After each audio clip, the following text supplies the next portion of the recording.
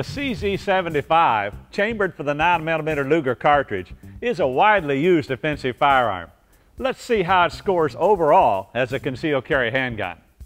The time to first hit is a critical factor for your personal safety.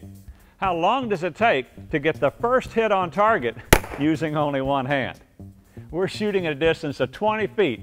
The longer it takes, the lower the score. Also important is accuracy. After the first hit, how many more hits can you get on target in the next 3 seconds using only one hand? Only hits will increase your score.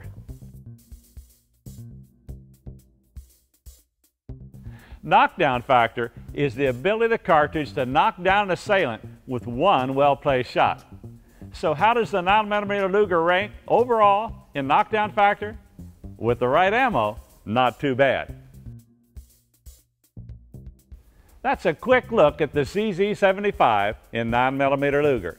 Now you know how it scores overall as a concealed carry handgun in 3 important areas. I'm Larry Potterfield with MidwayUSA, and that's the way it is.